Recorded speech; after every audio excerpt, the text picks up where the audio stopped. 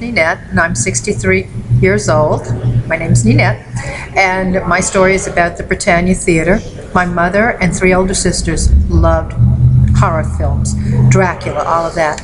And when I was 8 years old, they dragged me to the Britannia to see Dracula. I was petrified.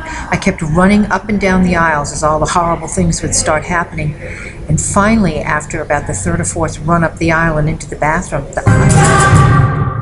the usher Brett came and got me and told me, "Little girl, if you do this one more time, I'm going to take you out of the theater." And I just told him, "I'm so scared, and my mom and sisters love this stuff, and I don't." So I ended up staying in the